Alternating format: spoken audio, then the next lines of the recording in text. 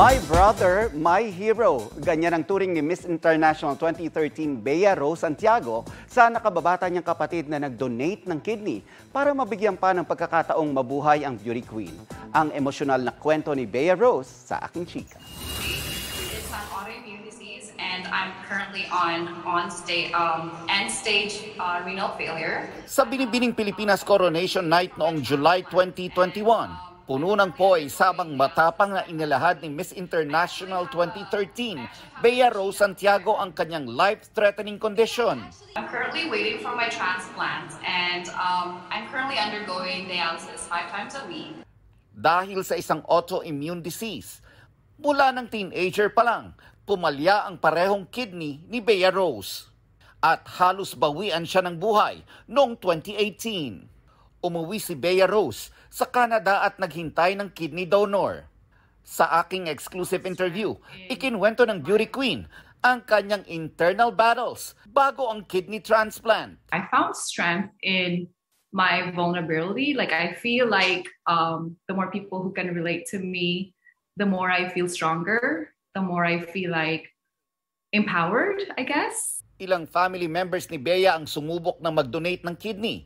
Pero tanging ang kanyang nakababatang kapatid na si Paul ang naging perfect candidate na donor. Emosyonal si Bea Rose, lalo pat tila naging malinaw daw ang plano ng Panginoon para sa kanila.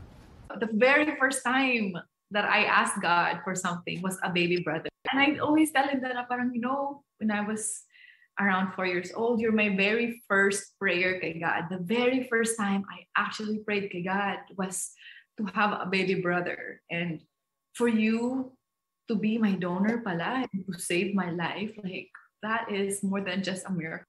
Pag-amin ni Bea Rose, sa unay tinanggihan niya ang kidney donation, ngunit ito na lang ang tanging paraan para maisalba ang kanyang buhay.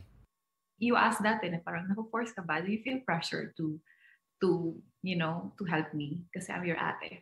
And I'm sorry, I can't help but tear up too. But yeah. And you gotta ask these things because ate, as an eldest, diba, you take care of your family, you take care of your siblings. And I was 9 years old. My mom had to leave us to my grandparents, and so I took care of my siblings. For him to stand up like that